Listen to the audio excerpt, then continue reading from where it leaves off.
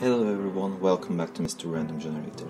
Today I will be showing you a program that I've made, which is an URL shortener that works on Mac menu bar. And the great thing about that program is it was not created by using XCode. It is purely created by using Python and amazing libraries such as Rumps and Pyshorteners. So now we can move on to the code. As you can see, the code is fairly simple and short, and it uses actually a few libraries. To begin with, we first import Rumps, which is at the core of this project. It basically enables us to create menu bar applications without using Xcode, and for structure wise, you generally create a class, an application class, and you define the behaviors inside that using functions and stuff. So next up, we are using a clipboard library, and to understand it better, I first need to introduce you to the working principle behind the program. So our program is running in the following way. First, the user copies an URL that he or she wants to shorten. Then he opens up the application on top and hit shorten. And after that, we just go over to Clipboard and fetch the copied URL. And we make some operations and shorten that URL basically, and again copy it back onto the clipboard. So when the user pastes it, it just pastes the shortened version. And to handle these copy and paste operations, we basically need the clipboard library. And as for the validators, it's just basically a URL check we need to do. So if the user copied the correct URL, it tries to shorten the correct URL formatting and stuff like that.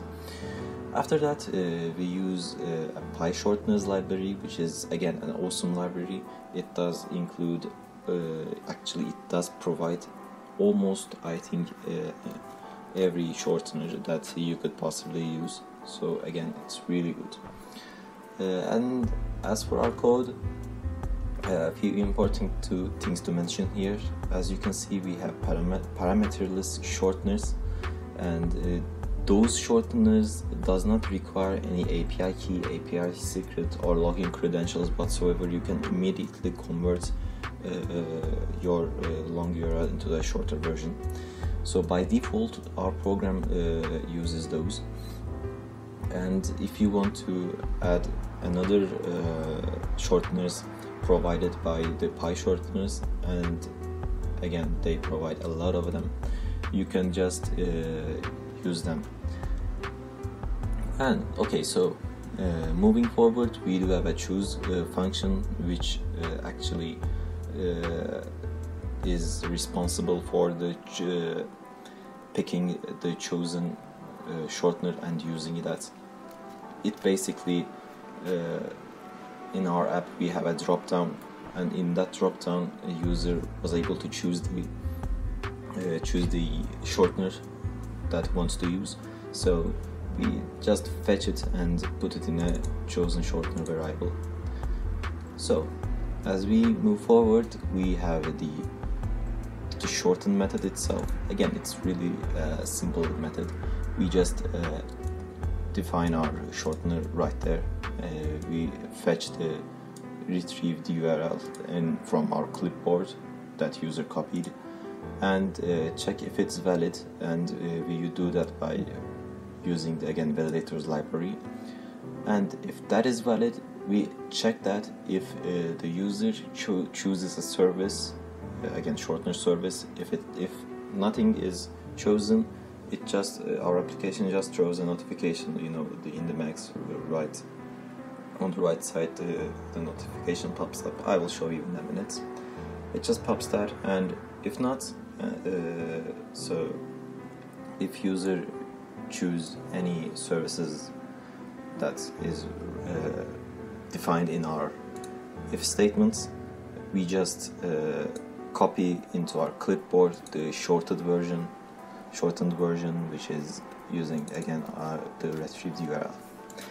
And again, if something has happened and the URL is not valid, so we just do another notification that the provided URL is actually invalid. Okay, so this part is actually the part where I included only the parameterless shorteners in the drop-down menu. So if you should replace those parameterless shorteners by available shorteners, you will get the whole range of shorteners that is available to you. And in right there we define our application icon, which is just simple icon that I created that shows up on the menu bar right there. So yeah, we define that, and in our menu we just add the shortener service drop down right here. Again, the shortened menu items is an item full of the menu items, and the none thing is actually a bit of interesting thing. So when you just let me open something. Yeah, do you see those lines? Those lines are actually created by giving the known none parameter right there. And after that is done, we just run our application. So again, it's just a simple code, and now let's run the application and see how it works. So we just run it, and see that a little short icon just pops right there. We have a few options: quit, shorten, and choose shorten service. Let's go ahead and choose one. Let's say tiny URL. So just to get a website, I open the randomlist.com and create some random URLs. Let's copy that. Again, copy, and we just hit shorten. So it should shorten our URL, and if we paste it again, you see that it shortens to the specified shortener service, which is a tiny URL in our case. Okay, so that's all for this video. You can always check out the GitHub link that I provided for this project. You can feel free to make any changes that you want, and also don't forget to check out the awesome libraries that I've used. And if you liked the video, don't forget to like and hit subscribe button. See you next time. Thank you.